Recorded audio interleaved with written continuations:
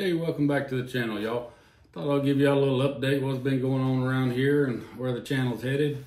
Well, since the tiny camper's done, I think we're gonna get back into just woodworking, craft stuff, and wood projects. So that's where we'll be going from now on.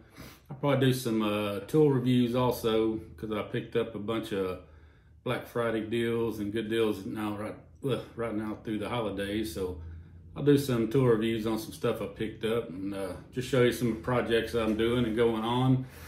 And we're probably gonna kick off, like I said, the craft business and woodworking business again. So maybe I'll bring y'all along and show y'all how that goes, and that might be interesting or maybe not. But anyway, just you can see this little coaster set here. You know, I like to do things, recycle and do things on the cheap.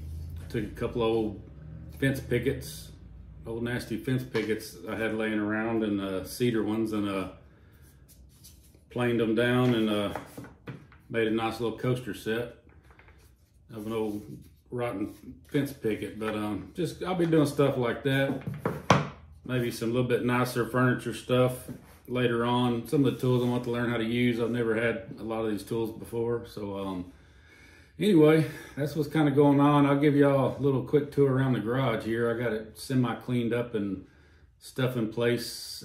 As I work through it more, I'll have to try to rearrange and organize some stuff. I'm already finding out I don't like things situated the way they are. And I'll be trying to do some dust collection system too, because if I'm gonna be out here this much, I'm gonna have to do something about all the dust and tracking it in the house, getting in all kind of trouble. But y'all hang on, I'll show you around here. All right, some of y'all may or may not know, I got a just an average two-car garage, but half of it's being taken up by my side-by-side. So what I did was I rearranged some stuff.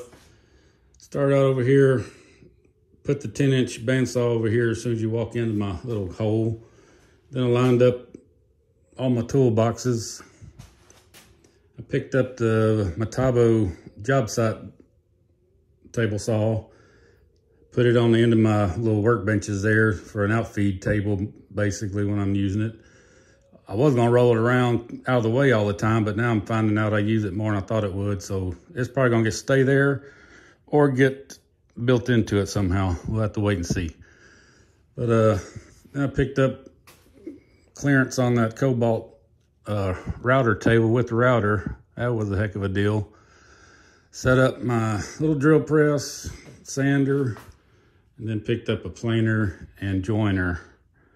And then back over here is going to be wood storage for taller wood and my miter saw. But that's what we're starting out with right now. Like I said, I'll give y'all a update on how I'm liking the new cheap version of all these tools. And we'll find out if we can start a woodworking business again with cheap tools. Anyway, till next time, we'll see y'all down the road.